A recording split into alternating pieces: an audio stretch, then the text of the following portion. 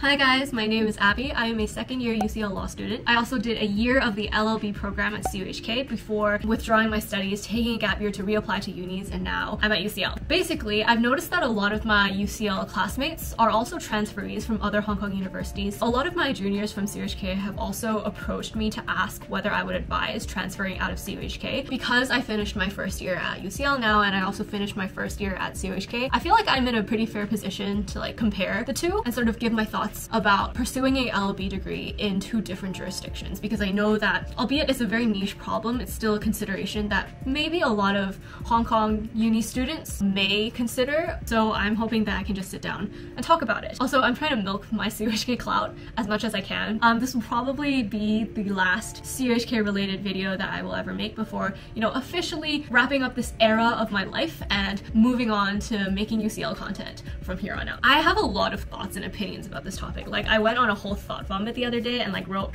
almost 4,000 words on this. Why? Because I'm crazy. So apologies in advance for what is going to be a very long and rambly video, but I have thoughts, I have opinions, and you're gonna hear them. Get a cup of tea, get a cup of coffee, let's begin.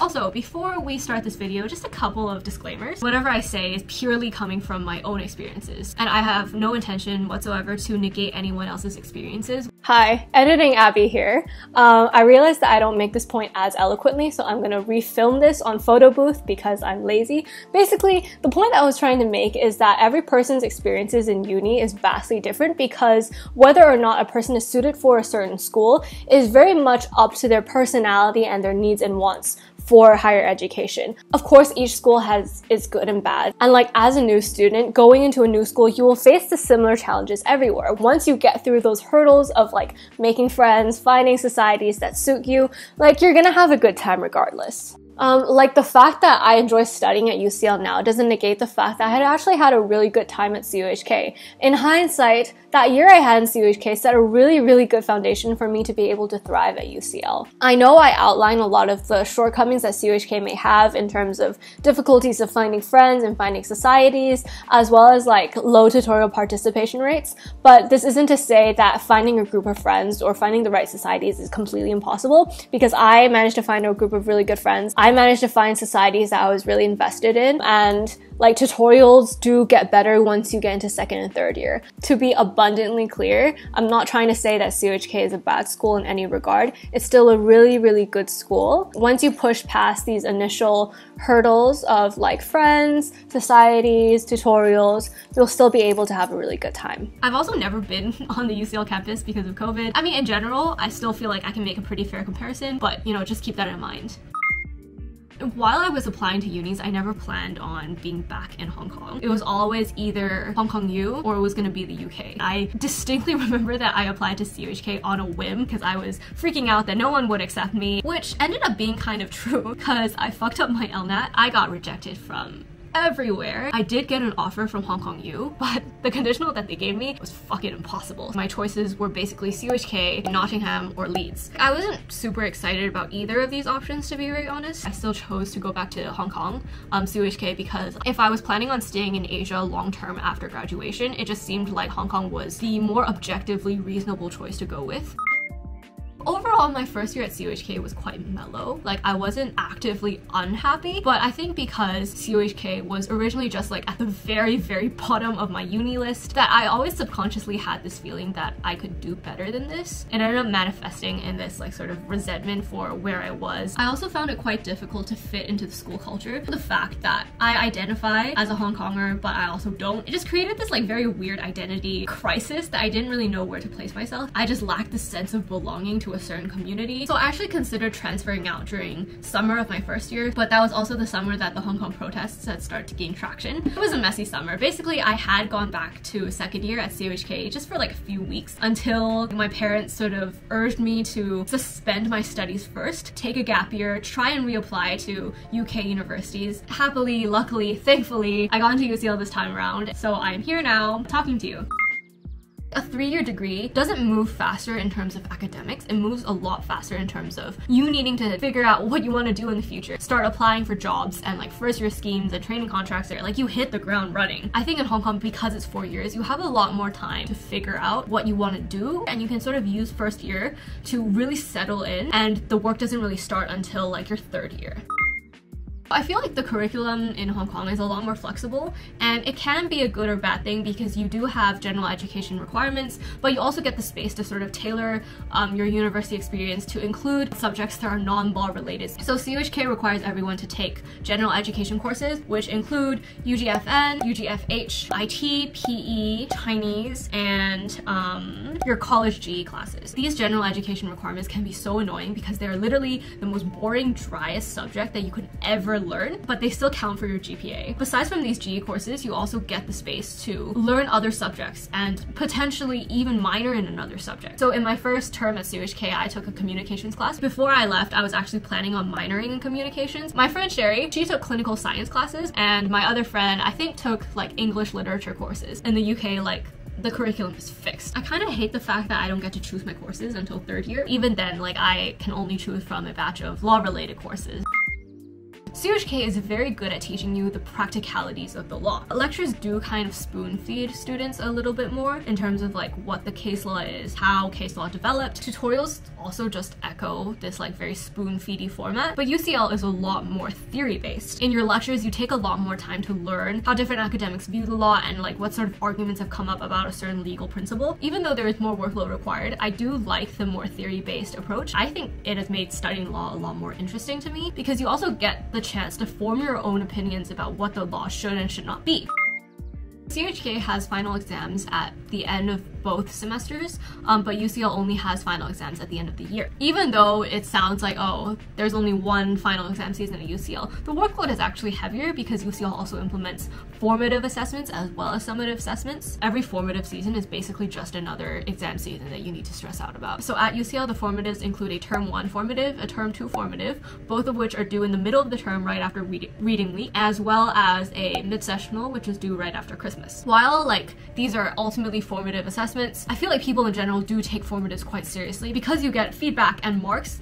It really helps with preparing for exams as well. And it comes at the cost of me not being able to enjoy reading weeks or Christmas even. I do feel like it's a little bit more conducive to learning. CUHK on the other hand does not have formative. You basically just get to chill, vibe, work on your tutorials every week. But the bad thing about not having formatives is that you don't get any frequent feedback on your work. That makes it really hard to improve, especially when you don't know whether you have a good grasp on the material. Some of my professors at CUHK did offer practice exams, and because it was just like a one-off event, I wasn't able to gauge how they marked me. So I still went into my first exam like really blind as to what they were looking for, what a good exam looks like, and how I should even write a problem question or write an essay. No offense to anyone at CUHK, but people don't do jack shit for tutorials there. We are going to pretend we didn't hear that. I don't know about y'all, but this comes from personal experience. Like, whenever I went into tutorials, it would be so awkward because no one would want to participate. It just seemed like no one really took tutorial work seriously. I even had one tutor like storm out of the room because no one was really prepared. To be fair, English is not the average CUHK student's first language, and I get that participation might be difficult to demand from a new student, and I have heard from my friend that participation does get better, but like the fact that a lot of people don't take tutorials seriously is like kind of bizarre to me because a lot of the tutorial questions you can kind of copy and paste from the lecture slides. This isn't to say that everyone at UCL like 100% participates or prepares extensively for tutorials. I myself am guilty of showing up to tutorials not knowing a damn thing about what is being said. The lack of preparation that I know of from my peers mostly comes from the fact that we are too busy with other extracurricular shit or applications, so we kind of put tutorials on the back burner. But like generally, I also think that tutorial questions at UCL are a lot harder to prep for. There's just so much more reading required. The UHK tutors tend to stick to the question sheet, but some tutors at UCL go off the page so frequently, they hit you with surprise questions that you just don't know the answer to. I do feel that tutorial participation rates at UCL are higher, and people do take tutorials a bit more seriously. The workload of the tutorials at UCL and CUHK can actually be exemplified by the tutorial schedule itself. So in CUHK, you would have a tutorial for every lecture every week, but at UCL, you would have bi-weekly tutorials. Numerically, seems less, but it's also the fact that 2 weeks is given to you because you just have so much to read. And the fact that you're given 2 weeks to prep often also sets up higher expectations from the tutors during the session. The faculty at UCL is huge, and I mean huge. At CUHK, there will only be one lecturer per subject. Quite often, the lecturer would also take on most of the tutorial groups. There will also be like a barrister who comes in and does like a couple other tutorial groups, but mostly it would just be restricted to that one lecturer who is the main like guy of the subject. But at UCL, every module has multiple lecturers, and each lecturer would also take on multiple tutorial groups, but there would also be like at least 3 to 5 other faculty members who are also taking on tutorial groups. Like, of course, UCL is probably a lot richer, a lot more well-funded, and attracts a lot more like researchers, but I feel like the small size of CUHK's faculty also limits their options of who they can ask to be tutors for certain subjects. I remember my tutor for PRC legal system was actually a researcher for environmental law. It was kind of clear in tutorials that he just really had no interest in the subject. But on the other hand, every tutor or lecturer at UCL is so passionate about their subject that they're teaching. The demographics of professors are also quite different. Most of my professors at CUHK were on the older side and were white, and I also took the liberty to scroll through CUHK's faculty page, and it actually only lists like 9 female professors in total. Like, it's just really interesting to me because the gender balance of the faculty is something that I never really noticed until I had like consecutive classes with different female professors, and I was like, whoa, I never had this experience at CUHK. Admittedly, still mostly white, but I do think that the faculty really does take diversity and inclusion seriously. Teaching quality is also a bit difficult to compare because good professors and bad professors exist regardless of which institution you're in, simply by virtue of the fact that professors are at academic institutions to mainly do research, and teaching is like the side requirement that they have to fulfill. I've had good and bad professors at both CUHK and UCL. The professors at UCL do have a bit more academic clout, but one of my favorite professors is still my constitutional law professor from first year at CUHK, who was really nice, super cool, relatively young as well, so he just made learning constitutional law really, really enjoyable. I'm gonna go faster because my camera is running out of battery. God, this video is a mess. I just find that UCL offers a lot more opportunities on this front. There are always competitions organized by the Law Society, debate competitions, mooting competitions, negotiation competitions, client interviewing competitions, and you would also have external associations such as ELSA, ALSA, Junior Lawyers Against Poverty, Lawyers Without Borders, and external mooting competitions like JESUP and Bismoot. Students at UCL are also open to a lot more pro bono opportunities because UCL has its own legal clinic, and the fact that I could do pro bono was very exciting to me. CUHK unfortunately doesn't have a lot of these similar opportunities. The extent of which you can get involved in law-related extracurriculars would be their Undergraduate Law Society Committee, or ULS, and mooting, as well as Asia Law Students Association. But I will say this, CUHK's mooting program is very, very strong. I think they were finalists this year at JESUP, which is actually a huge achievement. But I don't think mooting is necessarily like accessible to every person, because you do have to try out to get on the mooting team, I think. I did one moot in my first year, and I definitely don't think I had enough support from the Mooting Society or ULS to prep. This is also a good time to segue into talking about Law Society and how they are vastly different at CUHK and UCL. I'm not trying to like throw shade. I just think that the way these two systems differ is just so amusing to me. Please don't sue me for defamation. No ma'am. No ma'am. The committee of ULS at CUHK are all consisted of first-year students, meaning that you choose the committee that is going to organize all your events and advocate your interests literally like 3 months into the first semester. These like fresh-faced freshies suddenly have to shoulder this like mammoth burden. In truth, from what I've seen, being on committee for ULS is a very over-glorified role. And It's really just menial labor work. In Hong Kong, being on committee is colloquially known as Seungzhong. The committee of the previous year is called Seungzhong, and then the next committee is called their Hazhongs. And like there's this very weird hierarchy of your Seungzhongs and your Hazhongs, which is so toxic to me. Call the police. We need to call the police. Like, I've witnessed that toxicity up close, firsthand. Honestly, 脏死我 On the other hand, I feel like the way LawSoc at UCL works makes a lot more sense because the committee is made up of second and third years with only one first year rep. The committee is also a lot larger and each person has a very distinctive role. Their work is a lot more integral to the degree itself. It may just also be menial labor work, but I have yet to hear them complain about that. If you're not able to speak Cantonese to a native level, that immediately closes off a lot of clubs and societies at CUHK that you can participate in. There would be the English debate team, which, by the way, join. They're very lovely people. I love them. They do so well in the Asian debate circuit and you will have a really, really wonderful time. And International Students Association. Like, this isn't a fair comparison because like Hong Kong is a primarily Cantonese speaking city and London is an English speaking city, but like UCL just has a lot more opportunities of clubs and societies that are also very, very niche that you wouldn't be able to find anywhere else. So right now I'm still involved in debate, also took British Sign Language classes, and I'm also in the law faculty feminist book club. So like I feel like I was just generally able to find societies that fit my interests a little more at UCL.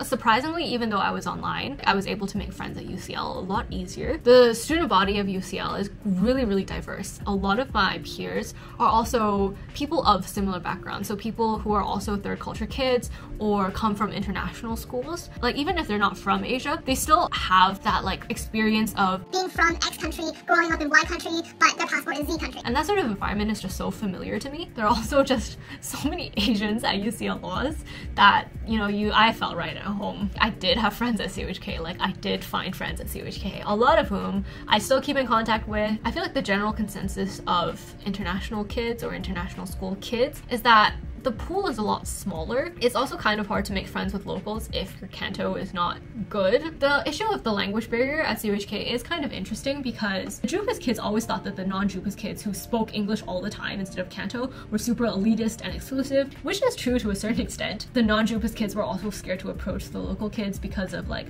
language barriers. So I feel like the system of having non-JUPAS and JUPAS would just create two camps of people who can't really integrate well enough.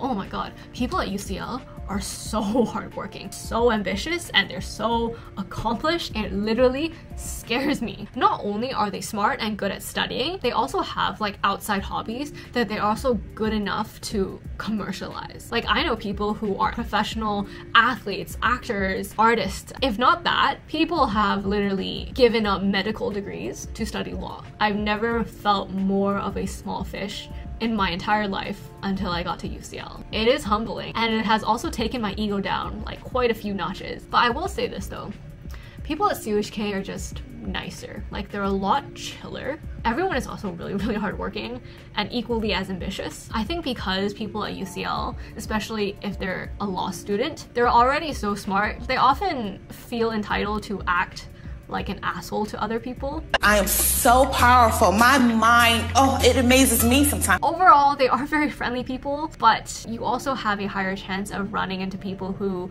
are a bit more condescending. I've been told that if you plan on staying in Hong Kong, you should just stay in Hong Kong to study your LLB. To an extent, it is true because you wouldn't have to take conversion exams for PCLL, and the threshold for being accepted into PCLL is a lot lower, but getting a UCL LLB from a very highly regarded university definitely does not shut you out for employability opportunities in Hong Kong. If anything, I feel like it gives an extra option of being able to practice in the UK as well. Like I know unemployment and like competition is super high, but I definitely don't think one jurisdiction shuts you out from another jurisdiction. Oh my god, we're finally done. My voice is also hoarse now. I'm so sorry for being super rambly. Thank you so much for sitting through this video. I hope you have a really good day and I will see you for my next video. Bye!